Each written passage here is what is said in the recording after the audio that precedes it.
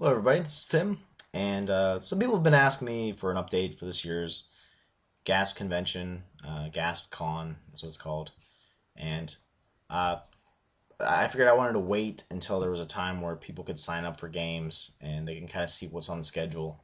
The schedule is still a little bit light in that the RPGA hasn't stepped up and put forth what modules they're going to run, and I believe there's going to be some Pathfinder Society modules that are going to be run.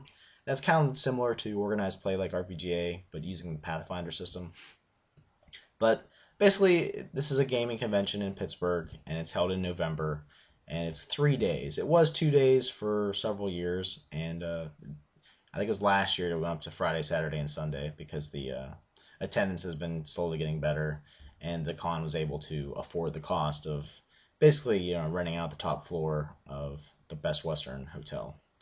But I just want to go through and, I don't know, just let everybody know that you can sign up for events. I'm going to put some links down at the bottom of the page to register and go through like the Warhorn. It's basically warhorn.net is where they use, and there's like a link for the GASPCon. I think we're up to 11 this year, the different conventions. But I just kind of want to go through. There's 4th edition stuff. I'm going to be running like 6 events. I'm running I'll just go through the schedule here. There's like Little Fears, Spellcraft and Swordplay, Star Wars Saga Edition, Supernatural. That's on Friday. Saturday, Call of Cthulhu, Hero System. I'm running Labyrinth Lord. There's Lady Blackbird, which is kind of a historical game. At least that's the way he's running it. Bloody Forks in the Ohio, it's called. There's another Star Wars, Knights of the Old Republic. So that's Friday. And again, this is subject to change, and they're going to hopefully get some more GMs to step up and run some more games. Because sometimes games get added at the last minute, and like I said, the RPGA and Pathfinder stuff will be added. Penny for My Thoughts, which is a story game. Castles and Crusades. I'm not familiar with Cold City. Sounds like I think it's like a. I don't even know what that is. Ganactagok, another story game. Hackmaster Basic. I'm just kind of going through and just seeing what systems are represented. I'm going to do a few BRP games. Morrow Project, Savage Worlds. I think it's a post-apocalyptic one he's running. Another Star Wars Saga Edition game.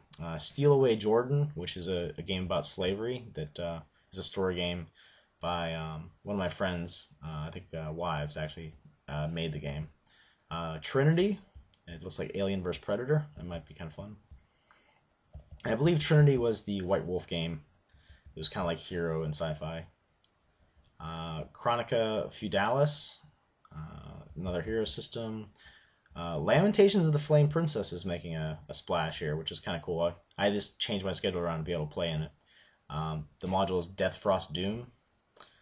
Fifth World, that's another story game. But, one of the guys I know made it, so he likes to test it out. Over the last several years, he's been doing different things. I'm going to run Assassin X, which is a free like serial killer game. It's the game I talked about before where it's like the worst game I've ever run. I don't draw any lines in the sand. I do whatever. I just go with the horrible flow of the game. And I think I can only run it once a year. Because it's terrible. Terrible, but I don't know. It's beautiful and it's atrocity or something. Dread, it's a game with the Jenga Tower. Purgatory Bleeds, which is another game a friend of mine made. What else we got in here? More BRP, 4th edition, home game. Fiasco, which is a story game. Iron Kingdoms, D20. Mouse Guard. Alright, this is all on Sunday. Barbarians Lemuria.